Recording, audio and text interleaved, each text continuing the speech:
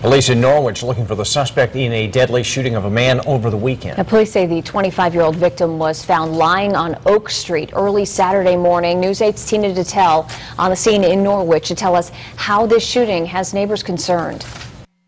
When police arrived here on Franklin Street early Saturday morning, they found Johnny Amy lying in the middle of the road. He had been shot. There was also other evidence that other shots were fired, including this utility box, which was nicked by a bullet. There's also a bullet hole in the front window of TNA Fashion Clothing and 4 more in the front door. One bullet traveled through the entire store and was lodged in a back wall. I could have been going home from work, closing my business, and there was 4 bullets coming through the door. I don't know what would have happened to me. So, you know, it's a serious situation. I felt bad for the family. Noreen McQueen, owner of the store, says the 25-year-old who worked at MGM Grand was very quiet.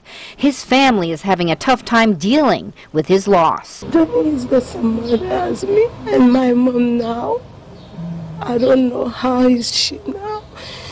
Because Johnny never do something bad. He's a good boy. The shooting happened at about 2:25 early Saturday morning after Amy had gotten out of work at the casino. Then we heard like firecracker sound. Robert Ferran says it started with a fight in front of this laundromat, and he believes Amy may not have been the intended target. I believe a man was like stabbed in his arm, and his girl gave him a thing to put around his arm.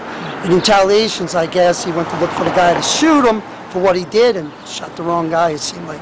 While we were here, many people came up to us telling us how upset they are about the shooting and how upset they are about the loss of Johnny Amy, who by all accounts was a very quiet, nice man. Now, if you have any information about the shooting, you were asked to call Norwich Police. On the scene in Norwich, Tina Detel, News 8.